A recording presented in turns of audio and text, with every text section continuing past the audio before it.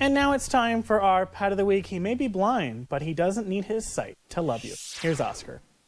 Despite his name, Oscar certainly isn't a grouch. He is, though, blind and hard of hearing, but that doesn't stop him from exploring everything and everyone around him. He is shy at first, but will warm up quickly as long as you know just where to scratch him.